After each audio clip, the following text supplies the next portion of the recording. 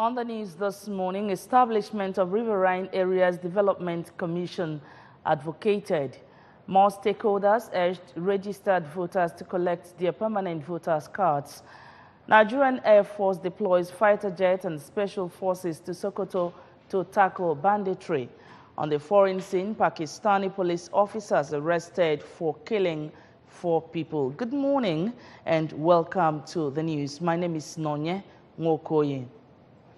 The establishment of a Riverine Areas Development Commission has been identified as a proactive solution to the continuous challenges of flooding, shore erosion, and infrastructural deficit facing riverine areas in the country. The All Progressives Grand Alliance ABGA candidate for Anambra North Senatorial District, Prince Dr. Chinedu Emeka, preferred the solution when he presented his 9-point plunged legislative manifesto to presidents, general, and traditional rulers of all the communities in Anambra North Senatorial Zone. Correspondent David Opokwasili of the ABS reports that the presentation of the manifesto held in Aguleri, Anambra East local government area, also provided an opportunity for the senatorial hopeful to have an interactive session with the community leaders on their specific needs and challenges. His report.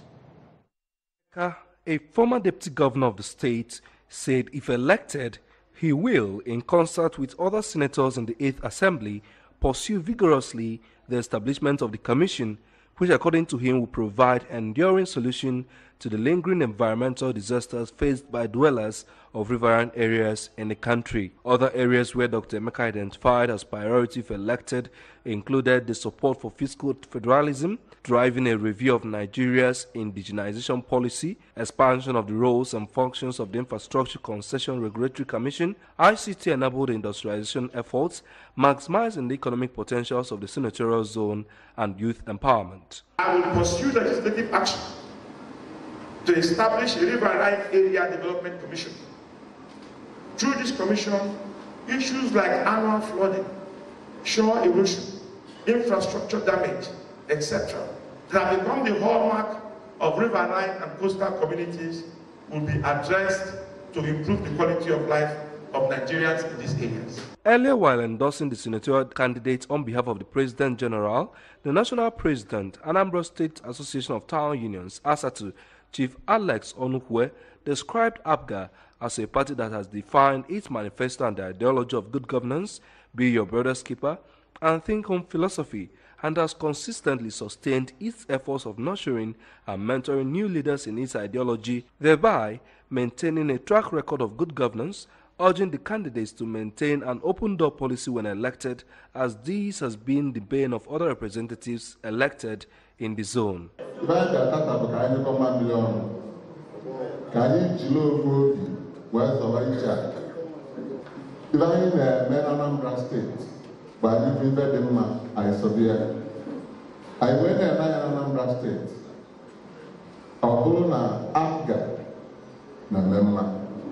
The traditional ruler of Umueri, Igwe Ben Emeka, who doubled as chairman on the occasion, in his opening remarks underscored the importance of a participatory representation which such a forum presents, and commended Dr. Emeka for the initiative while calling on the ABGA candidate to ensure he maintains the culture when elected.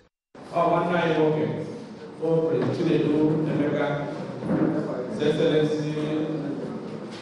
former deputy governor of Anambra State. All Yamase, Kaemia, Yabon near the Anambra North. Others who lent their voices on the need for a new mindset in the zone to ensure promotion of good governance and that the zone is returned to its pride of place included the traditional ruler of Nteje, Igwe Roland Odebo, Commissioner for Youth Empowerment and Creative Economy, Mr. Bonaventure Enemali, his transport counterpart, Mr. Uche Okafo, ABGA House of Representatives candidate for Anambra East and West constituency, Chief Chinedu Obidigwe, and ABGA State Secretary, Barrister Tony Ifanya. Endorsement of the senatorial candidate, Dr. Emeka, songs of solidarity, and an interactive session featured at the event. From Aguleri, Anambra East local government area, I am David Opokwasili reporting for ABS News. The Independent National Electoral Commission (INEC) has been urged to intensify efforts to ensure that eligible voters collect their permanent voter cards at their various wards before the forthcoming election. The Special Advisor to the Governor on Special Duties and Continuous Voter Registration, Dr. Amaka Akudo, gave the advice when she monitored the distribution of permanent voter cards in some collection centers across the state. Correspondent Emmanuel Chibata fired the report taken from our studios. Akudo urged those who are yet to obtain their permanent voter cards to visit their different wards to collect theirs. It should be recalled that the Independent National Electoral Commission commenced grassroots distribution of permanent voter cards at the ward levels last Wednesday, with the aim of enabling eligible voters to collect their voters' cards before the election. This exercise started on Wednesday, that is 16th of January. It will last till Monday, that is 6 days, till Monday 21st, including Saturday and Sunday. So I urge those that have not collected to go to their wards to collect their PVC. Meanwhile, at some collection centers in Awka South local government area, it was gathered that INEC officials were on hand to distribute permanent voter cards, but there was low turnout of people.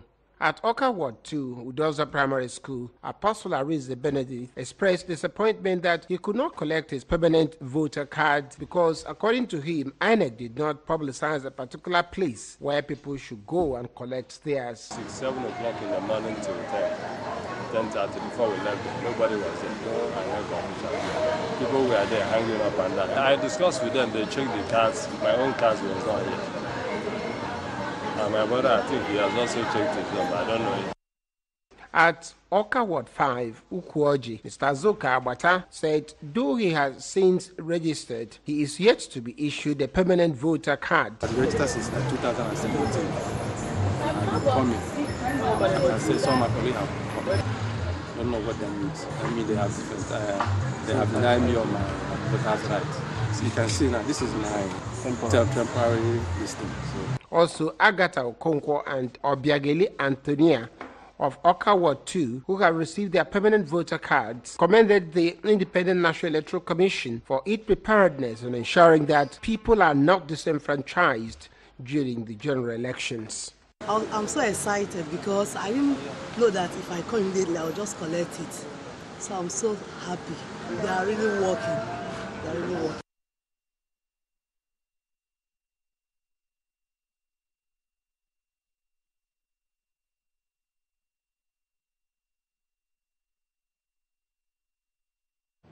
Christians have been asked to hold on to God, for his promises are new every day. The vicar of St. Andrew's Church, Nogu, Venerable Godfrey Nkanyimo, who stated this in a sermon, said that whatever that is destined in someone's life will be fulfilled, and called on the church to encourage their members to uphold faith in God, noting that with fervent prayers, steadfastness, and faith in God, all challenges will be surmounted. Amaka Chibuzo Okoye has details of that report. Venerable Nkanyimo further said that God has taken control of all the activities involved in 2019 general elections and advised the church members to get their PVCs and vote according to their conscience, as he cancelled them against electoral fraud.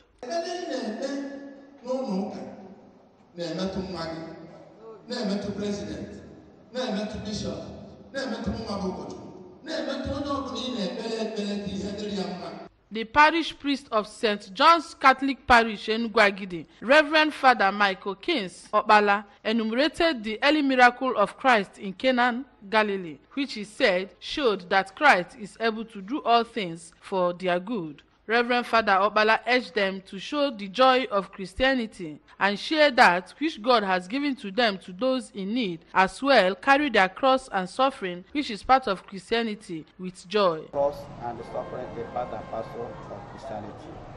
But we are called upon to carry our to bear our cross with joy, with cheerfulness. At the Redeemed Christian Church of God, King's Palace, Aromoka, the pastor, Evangelist Marshall Gospel, said the gate of righteousness is open to protect Christians from harm so as to manifest God's presence in their lives. In all the churches visited, prayers were offered for peaceful 2019 general elections and Thanksgiving. Amaka Chibuzo Okoye, ABS News. The ongoing renovation and equipping of standard facilities in 4 family planning centers in the state will soon be completed. The project is being carried out by the Challenge Initiative in collaboration with the Anambra state government. The initiative, which is simultaneous going on in family planning centers in MCH, Ogidi, PHC, Eziowele, Okpoko PHC, and Christ Church Health Post, Ose Market in Onitsha, kicked off on Friday last week in the 4 communities in the state. We have details. Speaking on the essence of the intervention, the state program coordinator of the association, Mr. Aneto Ebe, said association is complementing the government's drive in upgrading the state family planning centers and creating conducive environment for the healthcare provider that will enable them offer basic services to women and children, and as well create the ambience that can attract community members to access the facilities at all times. He expressed optimism that the project will be concluded and commissioned soon, and thanked the state government for providing the needed support that fast-tracked the process. Essence is to give a facility facelifts to create a conducive environment for healthcare providers to offer basic services to our women and to children, and above all, to create the ambience that would attract women of productive age and other community members to come and uptake services in this facility. Contributing, the State Family Planning Coordinator, Mrs. Stella Ehwozo, said that the renovation of structures and equipping of facilities will raise standards, and explained that the theme was attracted by the Health Commissioner because of his proactive measures to transform the state's health sector. Seeing them also, we are supporting them both physically, financially, and otherwise. Yeah, courtesy of the Honorable Commissioner for Health, Dr. Joe Akabike, the Oko Blues of One. He's a very proactive commissioner and very hardworking, like our governor, the Abopodike, Willie Obiabe. Mrs. Ehwozo expressed delight for continuous support and training from the Challenge Initiative, TCI, towards encouraging and giving world-class family planning to the state's citizenry.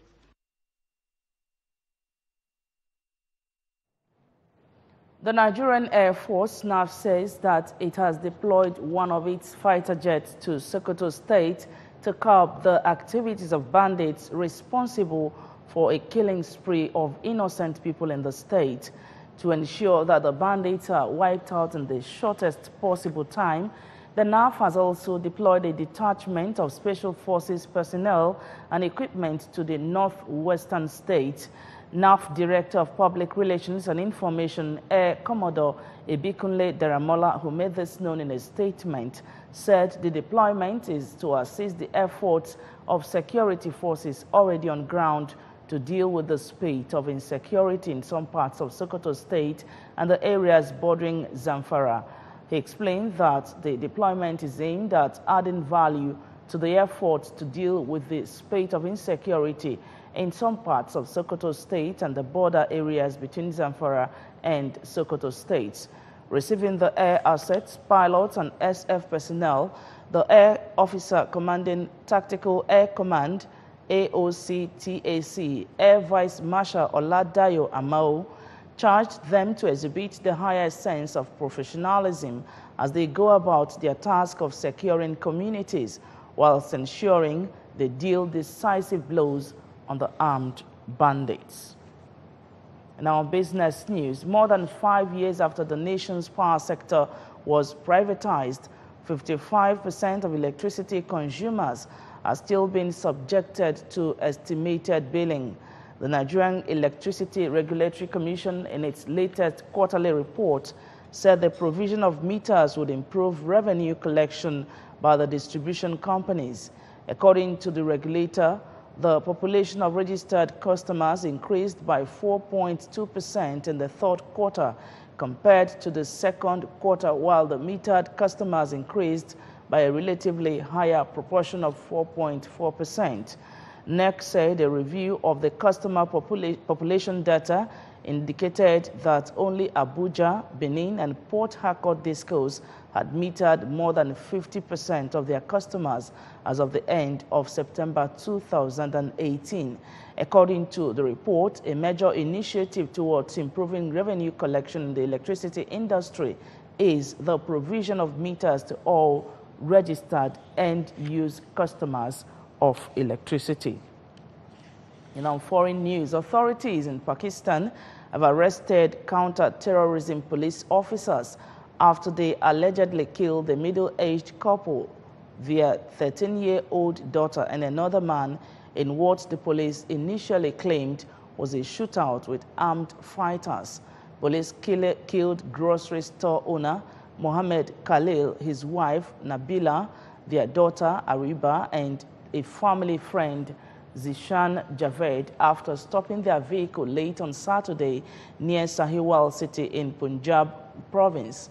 Police claimed Javed was a wanted terrorist and initially accused him of using the others as human shields. Family members and witnesses said police killed the four in cold blood and then tried to cover up their actions. Angry residents in the area have left the bodies on the road as a form of protest. Authorities said they have launched an investigation and arrested the officers involved without saying how many. Prime Minister Imran Khan has vowed swift action against those found responsible for the killings. And now sports news. The Black Stars coach James Kwesi Appiah and his Super Eagles counterpart Gernot Rohr have been mandated by their employers to win the Nations Cup in Egypt. While Appiah has been told that winning the Nations Cup in Egypt is a must for him if he wants to keep his job, Rohr has been told to try and win the title, but with no threat over loss of job should he fail to win. Chairman of the Normalization Committee for Ghana Football Association, GFA, Dr. Cody Amua, made it clear that Appiah will be sacked if he fails to win the trophy in Egypt. Appiah has successfully guided the Black Stars to qualification for the finals in Egypt later this year, but he will have to win the tournament, which would be a first for Ghana since 1982, to keep on in the role. Unlike Appiah, who is sure to be working under pressure, Rohr may not be under pressure after President of Nigeria Football Federation, Amajo Melvin Pinnick, hinted that collaboration with the German tactician will be the way to go. Nigeria has won the title 3 times and will be gunning for a 4th title in Egypt, where for the first time 24 teams will be on parade, while Ghana has won 4 times and will be eyeing the 5th title. And now remember that you can follow news and programs on ABS from any part of the world by logging on to our website www.absradiotv.com.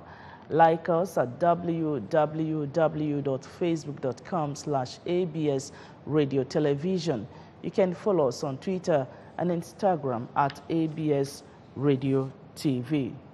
And on the main points of the news, once again, establishment of Riverine Areas Development Commission has been advocated. More stakeholders have urged registered voters to collect their permanent voters' cards. Nigerian Air Force has deployed fighter jets and special forces to Sokoto to tackle banditry. And from the foreign scene, Pakistani police officers have been arrested for killing 4 people. And that's the news for this morning. Thanks so much for watching. My name is Nonya Mokoye. Good morning.